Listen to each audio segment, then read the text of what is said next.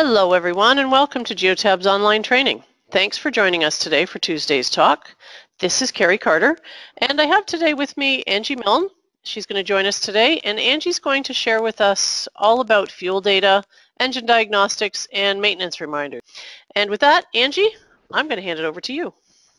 Thank you very much, Carrie. So as Carrie just mentioned, I'm going to be going over at a bit of a high level, but also a little bit of training on how you can view the fuel data, engine diagnostics, and maintenance reminders in the MyGeotab system.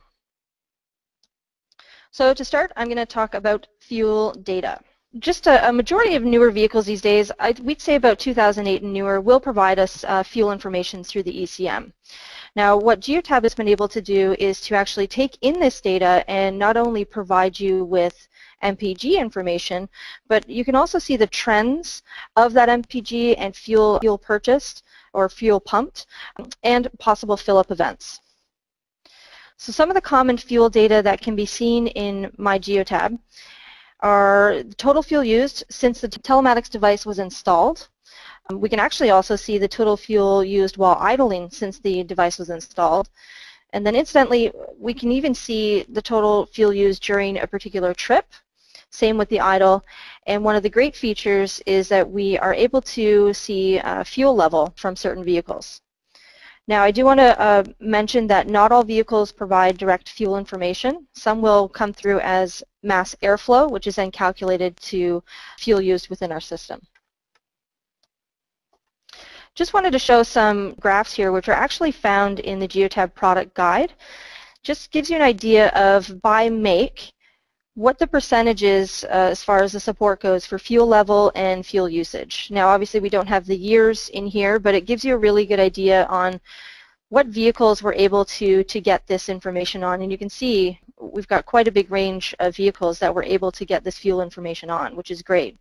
Now if for some reason you've got a mixed fleet and some of your vehicles, you're not seeing them getting any fuel information, by all means check these charts out in the product guide and see if that make or model just, we're not able to get the information. But also, you can definitely put in a support ticket with our team here. For customers, definitely reach out to your reseller and let them know that you're not getting fuel information on that vehicle, and we'll do our best to see if we can find it in that vehicle. Now we're talking about the fuel usage and MPG. So we do have a fuel usage report in the MyGeotab product, and it will show you the fuel burned per vehicle for that time period that you choose, as well as the MPG and the distance driven. You can also view trended fuel information, which is great. So you can actually see how your fleet is doing, week over week, day over day. Now I do in this slide deck, I do show you kind of step-by-step on how you can navigate through the system to get to what I'm going to show you. But what I like to do is kind of walk through it live and really give you a feel for how it actually looks in the system. Now, before I hop into the fuel usage report, I do have a quick note at the bottom of this slide here. You may not see every vehicle that you chose in the list on the report. The reason being is only the vehicles that provide valid fuel information will show up in the fuel usage report, because we would rather show valid data rather than no data or bad data. So I just wanted to mention that because we have had some people confused as to why they're not seeing their vehicles. So I'm just going to pop out of my slide deck here, and I'm just going to go into my database here. Now I already have the fuel usage report open, but from anywhere in the software you would simply just go to, on the side panel, under Engine and Maintenance, you would just click on Fuel Usage. Now when you come in here, you want to go straight to your options, and you can see here that we have the ability to run the report by this month or last month, but as always in other areas of our software, you can run it for a custom time period as well. Now what I've done with this particular report is I've run it for last month, and I want to see that trended information. So I've selected on for where it says sub-periods, and that allows me to trend the information either daily, weekly, or monthly, so depending on the date period that you've chosen. So if I wanted to look at maybe last week, I could choose daily, and it will actually spit out a line for every day of the week and give me all the MPG and fuel information for that day. Here I've broken it down for last month, and I want to know what my information was for every week of that month. Now, if you do have historic vehicles in your database, you can absolutely run your reports based on that. So you would just select yes here. For me, I just want to run it for an active vehicle. So I'm not going to hit apply changes. I already have it open here. So right off the bat, you can see that I have 4 lines of data, and those represent the weeks in the month. You can see that by looking at the date and time frame over on the right-hand side. And then you can see the distance driven for that week, how much fuel was used, and then based on that information, we can tell you what the MPG is for that vehicle. Now you can see that I'm looking at this in US measurements, so I've got gallons and miles per gallon. But depending on your user options, if you're in Canada, I could set it up so that I view it in liters and show it as liters per 100 kilometers. So that is all in your individual user options, and you can set it up whichever way you want to view the data. Now I'm just going to go back to my slide deck here. So this is just telling you exactly what it was that I just showed you, that you'd see 1 line per week with the total distance driven, the fuel used, MPG, or liters per 100 kilometers, as well as the date range for the week. Now, one great new feature that we recently put out there, it is still technically in beta, but we do have it released in the software for anybody to see, is what we are calling the Phillips report. This is actually a really, really cool report. Our engineers here have actually figured out a way to determine when a vehicle has filled up with gas or diesel fuel. So you can access it in 2 different ways from that same screen that I was just at, the fuel usage screen.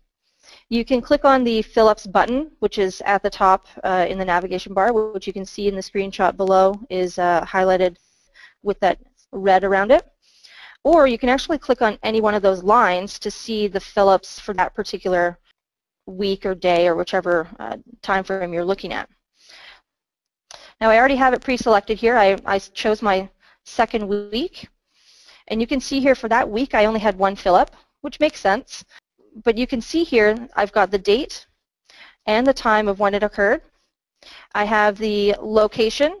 Now you can see here I actually have a zone around the location, so it's showing me the zone name. If I did not have a zone around that, it would just show the address like you know in the trips detailed report.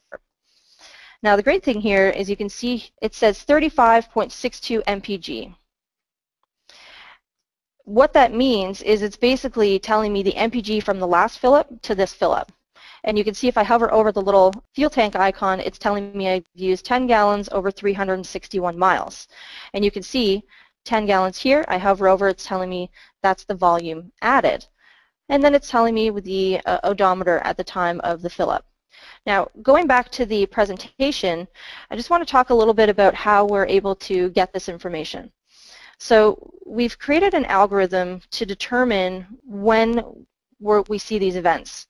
So right from when the Go device is first installed, our algorithm will track each trip and monitor the fuel data to determine when we see the fuel level increase, as well as looking at the fuel used, combining those 2 together. I'm not going to get into too much detail on how the algorithm works, but based on the behavior that we see in the vehicle, we can actually determine after a few fill-ups how large the fuel tank is in the vehicle, knowing that the driver probably waits till he's completely empty and then he fills it all the way full again. We'll be able to know based on the fuel used, how much or how large that fuel tank is. The Phillips report, let me go back into here. That's how we're able to see that 10 gallons. So we've been able to, based on some of the information that we've gotten, that I filled up 10 gallons in my tank. And like I mentioned, it is in beta, but we're seeing some really great results with this data. Now, if I had multiple fill-ups, then you can see up here on the top, it would give me my totals. But for this one, I just have the 1. Now, you can see here, all I'm seeing is a line of data, but I can do more with this. I've got a magnifying glass here. So obviously what that means is I can actually view that on the live map to see exactly where the vehicle was when we detected this fill-up information. So it's showing me here that Canadian Tire gas station, and if I zoom in, I can see that yes, I was at the pump when I filled that up. So it's kind of helpful for not necessarily fuel fraud, but just to kind of keep an eye on how often they're filling up their tanks, if they're, waiting till the very end, or if they're doing it halfway. Maybe it's not necessarily that they do it this often. It's a really great tool to have. Now, something a little bit more technical. We do have the ability to view the data that we're looking at to determine this information on a graph. So I've got a little graph icon here, and I'm just going to show you what I'm seeing here. So it looks a little bit scary at first, but it's actually some really, really cool stuff that we've got going on here. So I can see right here at 4:15:44, the blue line is showing me the fuel added or the fuel used in the vehicle. So depending on if I've added fuel or not, it's going to go down or it's going to go up. The other line, the red line, is actually showing me the fuel level in the vehicle. So we can actually determine, based on the fuel level and the fuel used, when the actual vehicle filled up with gas. So this is basically going down, and you can look at the dates and times below. This is the 8th, the 9th. I'm getting lower and lower as far as fuel added, fuel used, and the fuel level. So it really makes sense when you look at the two of them together that you can actually start to see when it gets filled up again, and we can determine how much it's putting in. A little bit of a high level. I didn't want to go into too much detail on the algorithm, but it's pretty neat how you can actually verify the fuel information and that, yes, it is correct, there really was a fill-up on the vehicle. So as I mentioned, this slide deck is really just giving you a step-by-step on how I was able to get this information and how you will be able to get to it as well. Okay, moving on to engine diagnostics. A lot of this information can also be found, once again, in our product guide. We have some pretty extensive information in there that you can look at to get anything, really, on how our system works in that product guide. So just going to read this a little bit verbatim here. So in order to determine whether a vehicle is driving, stationary, or turned off, the system uses a patented technology to examine vehicle battery voltage, movement by use of accelerometer, and GPS location and available engine status information. So some of the key points there when we're talking about engine data is the vehicle battery voltage and the engine status information. So our device is able to, because we plug in directly into the engine diagnostics port, we're actually able to determine the battery voltage on the vehicle. In doing that, we can actually detect, let's say if the vehicle was in a two-wire mode and we're not reading ignition information, we can actually detect based on voltage and accelerometer movement if the vehicle has started moving and if it's driving. So it's pretty cool by being able to tap into that information, what we can see with the system. So this allows the system to be used in vehicles that do not include an engine bus, like I just mentioned with the two-wire, in new electronic or hybrid vehicles, commercial vans, and large trucks. We even have our devices installed in, seen some ATVs, some snowmobiles, even somebody put it on their bicycle with some batteries. So some pretty cool stuff. Now back to the engine information. In particular, let's look at some odometer. So for some vehicles, we can actually get odometer straight from the ECM. But depending on some of the older vehicles out there, let's go back to the standard 2008 and newer, we most likely will get odometer on the vehicle. Some of the older vehicles, we may not necessarily get that from the ECM. They may not even have it. So it all depends on the manufacturer, but also the age of the vehicle. If the engine is not actually providing us the odometer information, you can update it in the MyGeotab database manually just by entering what the current odometer reading is. And then going forward from there, our system will actually calculate the odometer based on GPS distance. Now, the application retroactively corrects historical odometer readings based on the most recently entered value, whether that value is manually entered or automatically recorded. So this most recent value is always assumed to be the correct and overrides all the previous entries or corrections. Now, if for some reason, and I'm going to go into a little bit more detail that I didn't cover in the slides here, but We have seen some vehicles where, let's say, the engine computer has been replaced or something like that. It hasn't been reset. So the odometer value is showing different on the dash of the vehicle than it is from what we're pulling from the engine computer. Other times could be some older vehicles where the dashboard odometer is an analog, so it's kind of that slow little ticker moving up, increasing. That may be different from what we're getting from the engine computer because they're two completely different technologies. So if somebody goes and sees that the odometer is off, let's say, by 100 miles from what we're seeing in the system, they can update the odometer manually in the system just by going into the device edit, put in what the current odometer reading is. If they want to go off of that dashboard and not by what the computer is saying, they can put that manual entry in there, and then our system will actually create an offset in the background. So as the vehicle moves, as the odometer is incremented from the engine computer, we will take that offset into consideration and we will increase or decrease. So we'll always make sure that we're showing what you want to see in the system, depending on if you want to look at that dashboard information or the information directly from the ECM.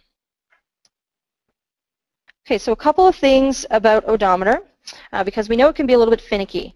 If there's incorrectly entered information, it can result in inaccurate reports. So I'm just going to go through the list here. Incorrectly copying or entering an odometer value might produce negative historical trip values. So you want to be very careful when you're entering your odometer values manually into the system.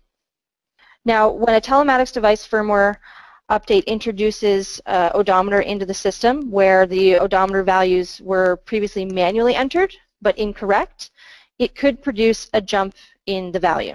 Another point to bring up, if a telematics device is moved from one vehicle to another, but the old vehicle was not marked as historic, so it's still active in the system, then the odometer readings for the multiple vehicles are combined. This could result in sudden jumps or past negative trips. Here's some recommendations that we have. Definitely double, triple check your manual odometer readings when you're entering them into the system. Make sure they're 100% accurate with what you're seeing at that current time. So when you enter the odometer into the database, it has to be what the current odometer is on the vehicle, not what it was yesterday, because you're going to see a difference. When you're permanently transferring your telematics device to a new vehicle, we always recommend to set the previous vehicle to historic to preserve your location data and any other information, and create a new vehicle with that telematics device. That makes sure that we've got two completely separate entries and that the odometer values aren't overriding or combining. Now, one thing I want to point out is that we do have a feature called pinning a device. So by default, all the devices are pinned in every single database, but you do have the option to unpin them. Now what that means is when a device is pinned, it will act the way we always know it, so that we may run into these issues here. If you were to put a device into another vehicle, we may see that the odometer will be combined and you'll see those sudden jumps. Now if you don't pin the vehicle, we actually have a feature in place that we can detect when a device has been unplugged from a vehicle and plugged into a new, completely different vehicle based on the VIN. So if the VIN changes, what our system will do is it will automatically create that existing vehicle as historic, and it will create a new vehicle entry and assign that serial number to it. And it will actually call it new vehicle, and it will have the serial number of the device, and it will say what vehicle that device was previously in. So it's a great little feature if you don't want to worry about manually going in there and changing things around, making vehicles historic and creating new entries. If you have them unpinned, it will automatically create these for you. Now that is, based on if we're getting VIN on the vehicles. There's a couple of factors in place there, so you want to make sure that we're getting the right data on the vehicles to be able to detect that information. Okay, moving on to seatbelt. From what we've seen, seatbelts are used much less than you would expect. By monitoring, the compliance can go from 80% to 99.8%, and this was actually from a large case study that we have. Our system is able to read seatbelt information from a lot of vehicles these days, you can see that the seatbelt support is not as vast as we saw with the odometer and the fuel. And that is, a lot of the times, it's relating to the actual manufacturers. Now, we actually do have an algorithm where we can detect seatbelt usage based on the data from the first few trips of the vehicle after the device was installed. So our system, it's kind of behavior-based. What we're looking for is standard seatbelts use, where somebody gets in their vehicle, their seatbelt is unbuckled, they're probably either going to buckle it before they start the ignition, or they're going to start the ignition and buckle it, they're going to drive, unbuckle. So we're looking for that standard behavior of a seatbelt so that we make sure that we pick up the proper data set. We're not picking up a rear door opening or something along those lines. So it takes us a few trips for us to kind of determine the seatbelt data, and then we'll be able to provide you with that accurate information. Now what we do is at the beginning and the end of a trip is we'll kind of reset that seatbelt information. So let's say at the beginning of a trip we're going to see a -1 beside the seatbelts log. That means that it's reset. It's kind of in a nothing state. And then once we start to see the seatbelt data, we'll pass that through. So then we'll see, okay, well actually it looks like the seatbelt is unbuckled, so we'll log that. And then we'll see, okay, now they've buckled it, and we'll put that log through. At the end of the trip, we'll go back to that unknown or nothing state to make sure that rules that are being created on the seatbelt data aren't coming up as inaccurate, just in case maybe the device was unplugged, mid-trip or at the end of the trip. We want to make sure that we're not looking at days worth of seatbelt unbuckled. We always want to put it into that kind of reset state.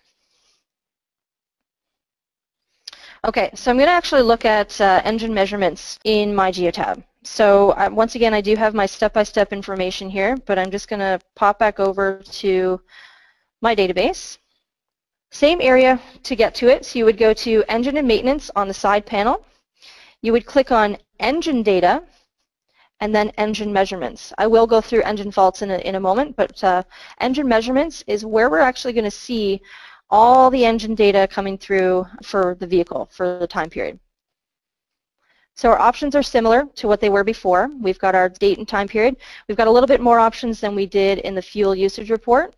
So because of the amount of data that we're looking at, we always want to offer, you can look at it for just today, yesterday, weekly information, monthly information, and we do still offer the custom option as well. There could be accident data that you want to look at for yesterday, but only for 1 hour's worth. So you can really drill down and get just what you're looking for.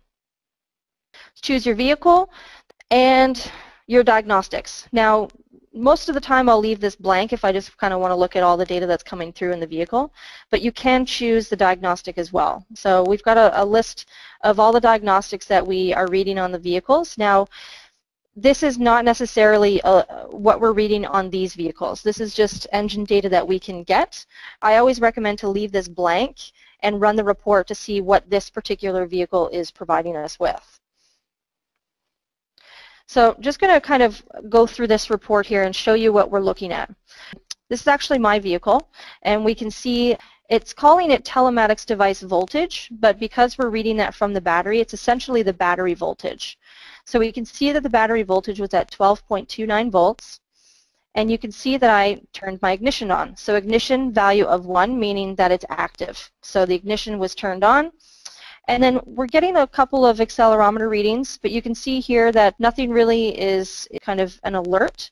So not only are we seeing engine data, but we're even seeing the data coming through from the telematics device itself. Right away, I can see my seatbelt is unbuckled, and then I buckled it right away after that. We're getting a couple more voltage readings and some accelerometer readings. So what this means is now that we're actually seeing some of these accelerometers change, it means that the vehicle is moving. Now, my particular vehicle doesn't give me a lot of engine data, but I do have an example in the slide deck that I'm going to show you of a vehicle that has a lot of interesting stuff. One of the things here you can see is cranking voltage. So cranking voltage, device voltage, or battery voltage are going to be your standard pieces of information that you're going to get on every vehicle, as well as the ignition, unless it's a two-wire and we're not getting ignition. So as we go through here, you can see that it's detected the CAN protocol. So this is a light-duty vehicle. It's even actually giving me my fuel information. So I've got my total fuel used since the telematics device install. So it's a big number. You can see it is showing it in liters. I've got my seatbelt is actually reset to 0. And this was at the, I think was at the end of the trip. And then it's giving me my idling fuel, my odometer value, my RPM. So you can see lots of information in here. Now, I can actually view any piece of information here on a graph. The reason why we would want to view it on a graph, it really comes in handy when we're looking at an accident. So if we want to go ahead and recreate an accident or find out exactly what happened during this accident or leading up to it, we can actually view the accelerometer value. We can view a couple of other pieces here. So in my example in the slide deck, I'm actually looking at the side-to-side. So if I want to look at the acceleration side-to-side, so I was looking at left and right turns, I can just click on any one of them. So it doesn't have to be the first one. And what it's going to do is it's going to give me a graph for the time period of just that piece of data. So you can see here I've got some times where it's just kind of flattened out here. Then I'm seeing some data and it's flattened out. Now I see some pretty cool stuff over here on the right-hand side. So I want to zoom into that. Now to do that, I can just scroll with my mouse, which is what I just did there, and then I can drag over. I can also just click on the magnifying glass here, and that will do the exact same thing, and then I can drag over to see that information.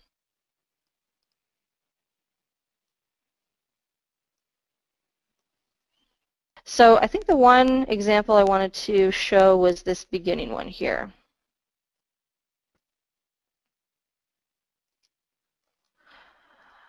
Okay, now I'm not expecting you to know the values of the accelerometer. Just so you know, the values that we're looking at here, 3.2 meters per second squared, is not a lot. We're really just looking at left and right turns here.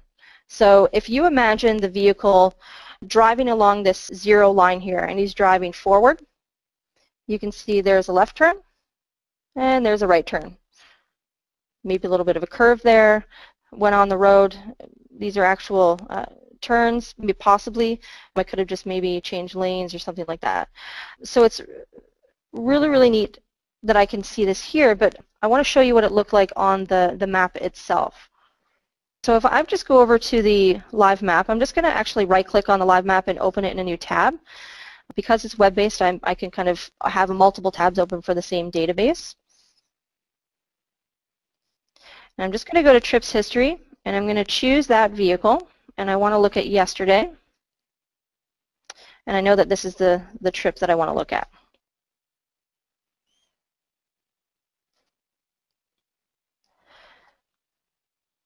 Okay, so right here is that accelerometer data that we were just looking at.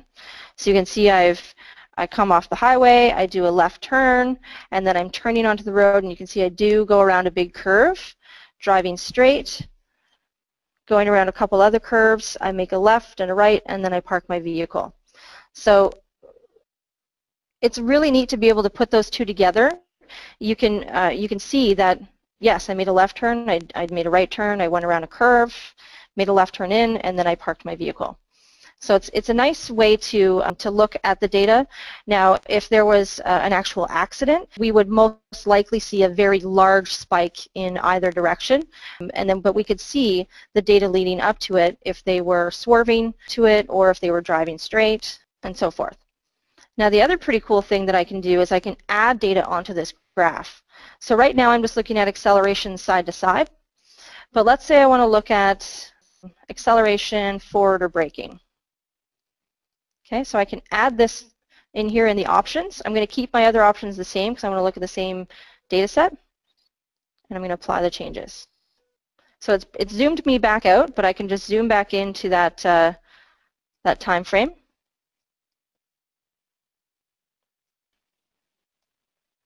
So you can see here, what we're looking at is in the positive direction is forward, and in the negative is braking. So it kind of correlates to the data that we're looking at. So you can see that there was a remember the blue line is the side to side, so that was a left turn, and then the right turn over here. So I had to accelerate during a corner. You know, I was accelerating here. I had to brake because I'm going right, and then I accelerate again, and you can see right here I'm accelerating through the curve. I'm braking here, but I'm still going, I'm not turning, I'm staying straight. So I had a vehicle in front of me, I had to put on the brakes a little bit, that's fine. And then I start to accelerate again, and then we've got an even line here on the forward and braking, but I'm doing a slight little curve, and then you can see it almost goes opposite there. So once again, another really neat way to view accident data by combining that information. Now, I can also put in my vehicle speed onto this graph. And let me just go back over here. And you can see here the orange line is the posted road speed, so we're even getting that information. And then the blue line is my logged speed. Now that was, I believe that was on the highway there. But if I go over here, I'm not getting posted road speed information on this particular road, but I am seeing my actual vehicle speed. So now I can combine vehicle speed with the other data and really get a good picture of what exactly is happening with that vehicle. So it's a little bit more technical, a little bit more detailed, but I really wanted to show that, that information because I think it could be very, very helpful. Now, the engine measurements report can be exported to Excel as well as the fuel usage report. So we do offer that ability. So you can run it as an advanced report or just our standard default report and pop it into Excel or PDF. Now, I want to go back to the presentation and show you this one piece here. So I've just grabbed this from a vehicle that I know gets a fair amount of engine data. And you can see here that we're getting engine coolant temperature. And all of these pieces that we see here, we can actually create rules on in the system. So because this vehicle is getting engine coolant temperature, I can create a rule if I want to know if it goes over a certain degree, basically. So this one is saying 21 Celsius. You know, I want to know if it goes over 25. I can create a rule so that when that log comes in, okay, it's 26, it's going to alert me either right away or within a report, and then I can kind of look at the vehicle.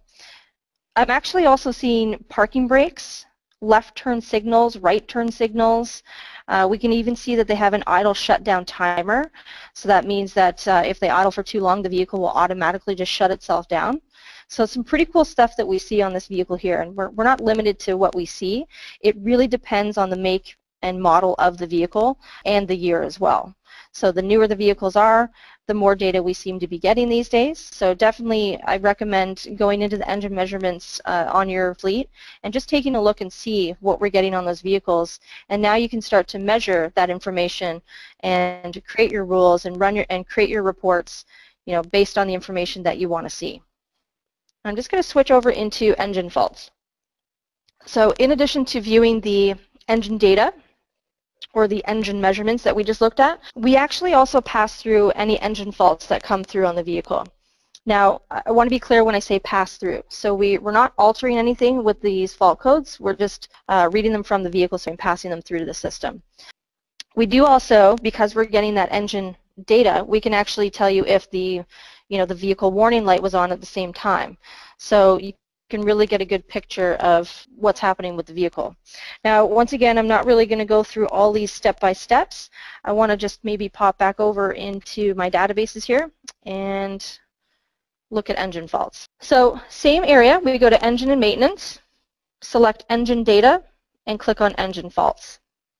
Now you can see here that our options are similar again. We've got our date and time periods. We can run it by custom. We can choose one vehicle or we can choose every vehicle in the fleet. For this example, I've just chosen the one. And I can search for diagnostics if I want to, but really I don't want to in this report because I just want to look at any faults that are happening on the vehicle. Now we do have the option to show dismiss faults, and I'll go over dismiss faults in a short little while here. So what I've done is I've run a report on this particular vehicle here, and this is a vehicle that I know that was actually in the shop at the time that I ran this report. So you can see here that we're not only getting the vehicle faults, but we're actually getting the faults that have happened with the telematics device. We can see here that the telematics device threw a fault saying that the all power was removed and the device restarted. So I know that this vehicle was in the shop and they had unplugged the device at some point and plugged it back in. But I'm also seeing the general vehicle warning light, and what's related to the general vehicle warning light is this cylinder 1 misfire detected. So let's say on my vehicle, I've got a device in my car. If the warning light comes on, I don't necessarily have to bring it to the shop for them to plug in their scan tool and figure out what fault is being thrown in the vehicle. I can just plug in my Go device, and it will tell me right away what exactly is happening with the vehicle. So you can go to the shop with a little bit more knowledge. Your maintenance guys can actually take a look at what that fault means, and they can look it up and see how they can repair that and bring the vehicle in. So it's really helpful in being proactive. Once again, you can run these reports in Excel. You can schedule them to be emailed on a daily, weekly, whichever basis that you want, so that you can keep on top of your fleet and make sure that you're catching these faults before they get too bad. Now, I did talk about dismissing faults.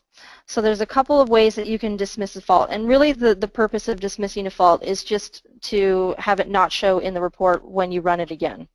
You're like, yep, we've already dealt with that. I'm just going to dismiss it. I don't need to look at it again. It's not like it's something that I have to urgently look at anymore.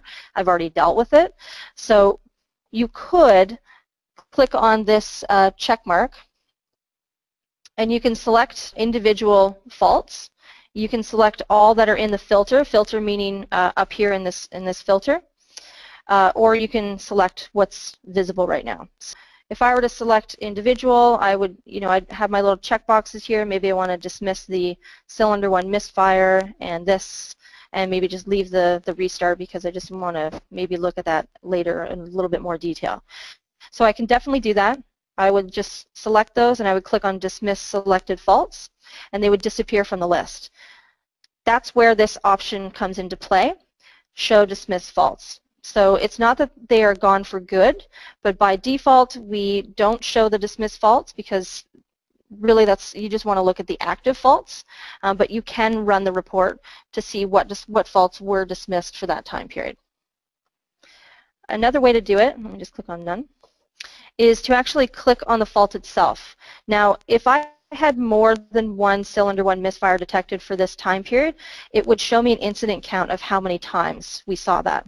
So I could click on that, and it gives me a little bit more detail of when it occurred. So you can see I now have my date and my time, and you can see that it actually is already selected, so I can choose to dismiss the fault from here as well. If I don't want to dismiss it yet, I can just cancel and it will bring me back out to that screen. Now, I always talk about reporting, and there are some ways that you can report on engine faults. A couple of good ideas that we have here, but obviously we're not limited to this. It's just some examples. The top right is just showing basically how many faults there are on the vehicles. And this was filtered down to just OBD faults. So I only want to know about the OBD source. We will show you J1939, J1708 as well. So that's just kind of a high level, probably good for a dashboard, so that someone, when they log in, the maintenance guy can log in and say, okay, well, we've got a lot of faults going on in these vehicles. They can click on that report, open it up, and it will give them that detailed information. The bottom left one here, it's looking at kind of almost driver management as well as vehicle management. We want to know what percentage of the days for the time period that the vehicle was driving did they have their engine light on? Were they driving 80% of the time with an engine light on and didn't tell anybody that the engine light was on? So it's a pretty neat report that you can throw into the system there. Once again, not limited to these. These are just kind of some ideas on how you can view the data, and if any of our reports can be scheduled once again. Okay, so I'm going to move on to the maintenance reminders. The maintenance reminder area of the software can actually be a pretty neat tool. So it's really meant to not only where you can record maintenance and service history, but our system will actually set up reminders to let you know that you're due or overdue for service based on the information that you put in the system. So some of the default reminder types we have in the system are oil change, tire rotation, lease expiry, and license expiry. These are types, so similar to zones. You can create your own reminder types, and I'll walk you through that. So once again, I've got my workflow here, but I'm just going to pop back over to the database. And let's go into engine maintenance once again, and we're going to click on reminders. Now from here, you can see my options popped up right away. So this is allowing me to run a report to see which vehicles have maintenance due. I can also run a report to see the maintenance history, and you can see my options change a little bit there. If I want to know about reminders due, I can choose the rules that are in the system. Actually, let me just pop back over to this one here. There we go. So we've got just a little shorter list here. So some of the reminders that are in this system currently are tire rotation. There was a test for an oil change, and then a light duty oil change. This is where you can have your types come into play. You may have oil changes, but you may have multiple different types of oil changes. You know, you want to be reminded for the light duty, maybe a little bit less. For the heavy duty, you know, different criteria. So you can create your own custom reminder rules, and we'll walk you through that one second. You can choose your vehicles that you want to run it for, and then if they're overdue, if they're due today, if they're due within the next couple of weeks, 30 days, 45 days. And then you can choose your mileage or engine hours. And I'm gonna actually show you how to go through and create the rule, and some of those options will make a little bit more sense. So to create a rule, you would go to Reminder Rules, and that's going to give me a list of all the existing reminder rules that are in the system. So I can add a reminder rule, or I can take a look at these, see what vehicles are assigned to that rule. I can add more vehicles to that rule, or I can edit the rule. So the light duty oil change was one that I actually created, and I'll show you what it looks like. So this is exactly what would come up if I were to click on Add. It's going to ask you to name the reminder. So just a description. I wanted to call this light duty oil change because maybe I want to create one for medium duty and heavy duty. Reminder rule type, you can see I've got oil change, tire rotation, license expiry. Then I've got a new one here called quarterly maintenance that I created. Similar to zones, you can create your own types. So if you are creating a new reminder and our defaults don't really fit what you're looking for, you can click on Add New Type, and you can see the grayed out ones are the ones that are default in the system, so they cannot be edited or removed. But then this one that's got a light blue color is a new one that I've created. So let's say I want to add another one, and let's call this monthly maintenance. Click on Save. It's now in the list, and I can select that now. I can see that I now have that here, and I can go back, and I should now have that as an option. So now I have monthly maintenance as an option. For this particular one, it was an oil change, so I want to keep it as oil change. And the great thing about kind of typing them or grouping the reminders is that I can view all the oil change reminders, and I can have my light duty, my medium duty, my heavy duty, and so forth. Similar with the other ones. Now, we do have a couple of different options here. You can create a reminder based on time, and now you can see here that I can have it set to recur every 3 months. So maybe every 3 months I want to know, I want the vehicles brought in for an oil change. Or I can just do a once-off and just pick a particular date here. I can also say I don't really want to create this rule based on time. I want it based on mileage only or engine hours only, so I can select no, and it will only look at this criteria here. The second piece here is looking at mileage, so maybe it's every 6,000 miles I want them to be brought in for an oil change, or based on a certain amount of engine hours. I cannot choose both, it has to be one or the other. But if I were to choose the way I see it now, I'm saying recurs every 3 months, but I'm also showing I want to know based on the mileage as well. It's going to be an either or. If 3 months comes up, or if the 6,000 miles has come up. So now I can actually just add a vehicle to the rule. I've already done so with this one here, and I'll show you what it looks like. Add Vehicles. When I click on Add Vehicle, it gives me the drop-down so I can choose a vehicle that I want to add to the system. And basically what I'm doing here is I'm putting in the last time the maintenance was completed. Vehicle 45897, I've already entered that information, so I can't edit it, but I can for the new one that I've entered. So I could say that maybe July 1st was the last time that they had an oil change, and the odometer was at, I don't know, 15,000. The engine hours were at 256. That's just basically me entering in when the last time they had an oil change was, what the odometer was, and what the engine hours were. This helps us to know when the vehicle is due for service. Because we're getting that information from the engine, we're getting that odometer information, and we're getting that engine hour information, we can calculate from what the last one was to what the current value is and how far away they are from needing an oil change. So if I click on Save, you can see now here that I have 2 vehicles that will receive reminders for the light-duty oil change. So now you can see I'm back to my list of reminder rules, and I can simply just go back to my reminders section here, and I can run my report to see if any of my vehicles are due for service. I'm going to run it for the light-duty oil change, and I'm going to select these 2 vehicles. Once again, I can choose to include historic data as well. Now, let's say I want to look if they're due in the next 2 weeks. I can look at next 2 weeks, or because I know that rule is based on mileage, I can choose mileage as well. I'll keep that one at 500, and I'm just going to apply the changes. Right away, you can see here that vehicle 45897 says that it is due in 300 miles. And it's telling me that it's a light-duty oil change. So it will actually give me what is actually due and when.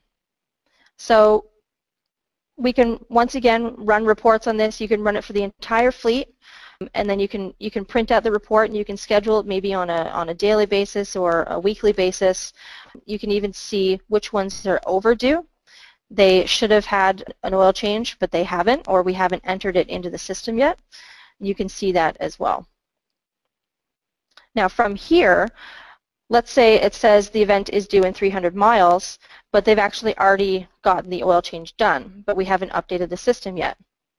So I can simply just click on the plus sign here, and it's going to give me the option to enter my previous maintenance information. So let's say yesterday we actually got the oil change done, so I'm going to choose yesterday. Now, it's giving me an estimated odometer and an estimated engine hours. These are not edited fields. It's just giving you an idea of what the vehicle or the device is actually reading from the vehicle. The editable fields will be vehicle odometer and engine hours, as well as comments. Let's say yesterday is when the oil change was done. My current odometer reading is 11,438. I know that when the vehicle got an oil change was, let's say, 11,238, and the engine hours were, I don't know, 167. So now what we're doing is we're telling them this is what the odometer value was at the time the vehicle was serviced. So now the rule can start over again, and it can do its calculations based on these odometer values and the current odometer for the vehicle. I could put in my comments, so I can say oil changed and oil filter replaced. And then I can just click on Save. It's going to bring me back to the main screen here. No reminders are currently due because I've just updated it, so it's going to be a while for next time that this vehicle is due for an oil change. And one final thing, I know we only have a couple minutes left. I can run a maintenance history report. So maintenance history, light duty oil change is what I want to look at. I want to view all vehicles, and I'm going to look for this week. Apply changes. Right away you can see there's my vehicle 45897. It was yesterday, which is what I just did. It tells me what the odometer was when I entered it and what the engine hours were. So right away you can see all of the maintenance for the vehicle for the time period that you choose. And that about does it. I think I really cut it close there. I apologize. But let's open it up for questions. Carrie, if we have any. There have been a multitude of questions. However, I think probably the most important one that has come up is how can we ensure that the maintenance reminders go out so that they can be proactive as opposed to having to go into the maintenance area to find it? Absolutely. So let me just pop back into my database here. I have created a report that can be triggered basically when something is due. Our standard maintenance report, let me just go pop into here. Our standard reminder report, let me go back here. Reminders due, I'm going to choose my light duty oil change, this vehicle here. I'm going to talk about actual scheduled reports. I just want to show you what it'll look like.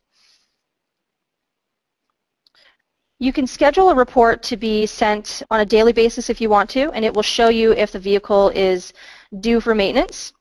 It won't necessarily trigger, the default one won't necessarily trigger if it's coming up or if it's within a day or two, but the one that I've created actually will do that for you. So I'm just opening it up here. Should be an Excel report. So basically what I've done here, and it says here, the maintenance report will only send if the due date, distance, or hours are within the values you specify to the left, right here. You can edit any of the values in B5 to B7 on this summary tab. So let's say you want a report that's going to generate whenever the due date is within 5 days, or the distance is within 3,000 miles or kilometers, depending on what you're running it in, or 150 hours. So you can run it for multiple rules, and if you change these values, then the report will actually trigger only when those conditions are met. So it's a little bit of a hidden feature. We do have this thing called send report. By default, it's always set at true, which means the report's just going to send no matter what. But I've created some formulas in here that will basically look at if any of these conditions are met, it will send the report. So you could set the report to be scheduled daily, and only if the due date, the due distance, or the engine hours are within this range will it send the report. Otherwise, it won't send the report. So you're only receiving the report when you really, really need it. I hope that answers the question. We are working on we do have a custom report repository on our knowledge base, but we are working on a marketplace on our website, which is going to have reports as well as other add-ins into the system. So I will be putting this maintenance reminder one up on the marketplace when we launch it, which I think should be shortly, so that you will be able to download this and insert it into your database. Okay. All right, thanks, Angie. That's terrific. As far as our marketplace goes, yes, it should be launched July the 15th, and with that, we will have all of Angie's great reports on there and a whole bunch of other stuff that we're excited about, so you can look for that on the 15th of July and following. We also want to comment on Connect. We are looking for your registrations. That's very important, so please, if you need more information, don't hesitate to reach out to your account managers. And with that, I'm going to say thank you so much for joining us, and we will talk to you next week.